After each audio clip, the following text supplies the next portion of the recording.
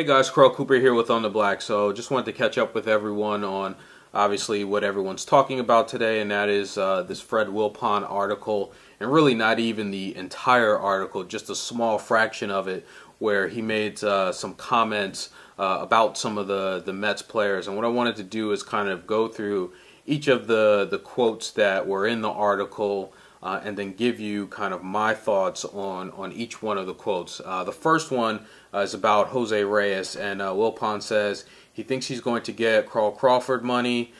He's had everything wrong with him. He won't get it. I don't know if I necessarily agree with that. I think that Reyes will get a big contract one way or the other, either by the Mets or by some other team. He's been playing outstanding baseball so far this year. Really seeing what a healthy Jose Reyes can do for a team offensively and defensively. And I think that, he's setting himself up for a big payday, whether it be from the Mets or from some other team. I'm hopeful that Reyes will stay with the Mets, but, I don't know. We'll see what the Mets do with Reyes as we get closer to the trade deadline and this offseason. The next one is about David Wright, and he says, a really good kid, a very good player, not a superstar. And, David Wright's one of my favorite players. I always kind of, in a sense, defend David Wright when people say that he's not clutch.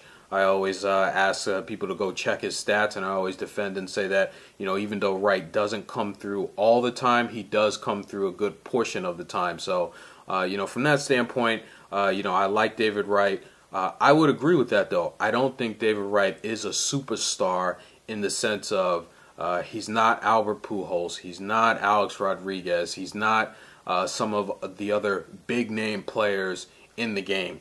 Is he a solid third baseman and a good offensive player? Absolutely. Is he a very good player? Absolutely. Is he an all-star player? Absolutely. But I don't think he's a superstar. I don't think he's in that, when you talk about who are some of the best players in the game, I don't think he's in that conversation. But at the same time, I don't think anything's wrong with that. So really don't think that Wilpon was, in a sense, criticizing Wright for that, because there's nothing wrong with being a very good player. The next comment about Ike Davis, he says, good hitter. He's on I won't say the word, but he's on a crappy team. Crappy team, good hitter. He used another word besides crappy, but, I'll leave it at that. I think I kind of agree with that. I mean, the team is as you can see, a 500 team so far this year. Ike Davis, when he's been in that lineup, he's been one of the most productive offensive players for the Mets when he's in that lineup. He's been hitting home runs. He's been driving guys in. And, I think one day that Davis can probably be a cleanup hitter, whether, hopefully in this Mets lineup. So we'll see. But Davis, solid player, and one of my favorites on the team. And lastly, which is probably the most controversial of the quotes, which is about Carlos Beltran. And Wilpon says, we had some schmuck in New York who paid him based on that one series, and Wilpon was referring to himself. And then he says he's 65 to 70% of what he was.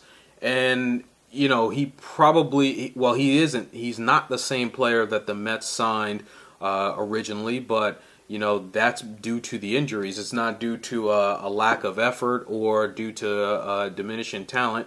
It's really the injuries.